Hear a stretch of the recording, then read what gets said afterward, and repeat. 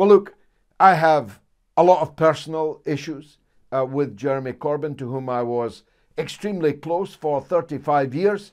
If you look at videos of me speaking in the House of Commons, you'll recognise the man sitting next to me. He used to make a particular point of coming to sit next to me in Parliament. Even when I was elected as a non-Labour MP after the by-election in Bradford West in 2012. And fair play to him for that. He was outside the building protesting when I was being expelled by Tony Blair and Dr. John Reid and the other New Labour factotums in the NEC kangaroo court that kicked me out of the party after 36 years of membership at that point in time.